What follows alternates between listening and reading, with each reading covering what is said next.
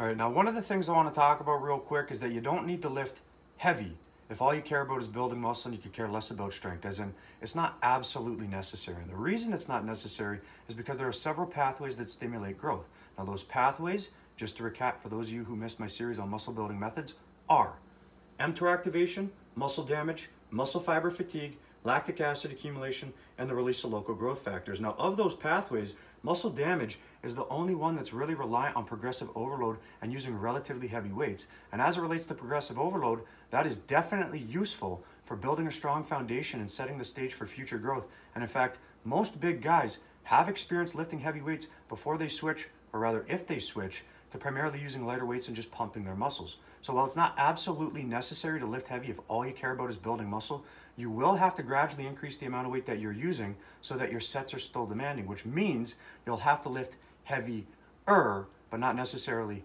heavy.